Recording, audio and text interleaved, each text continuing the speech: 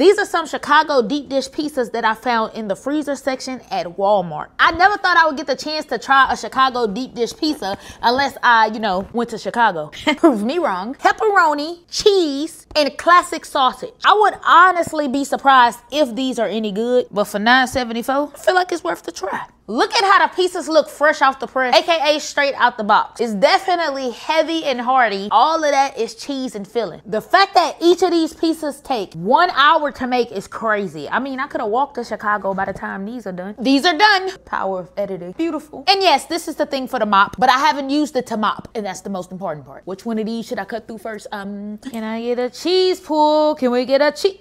Go to hell. Clearly with this pizza, there is no cheese pull being offered, but we still not gonna judge it yet. Ooh, shit.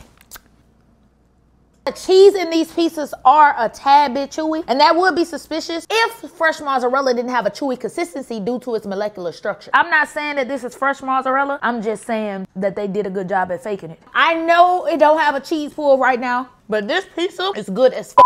This shit is the mirror as a motherfucker. This is good as shit. I will cross the Mississippi River and find them choppers that young boy threw up in there. Oh, this is good. The sausage and the cheese slice is also busting. Compared to Domino's, Little Caesars, and all them other people, this is the best pizza that I have had in a while.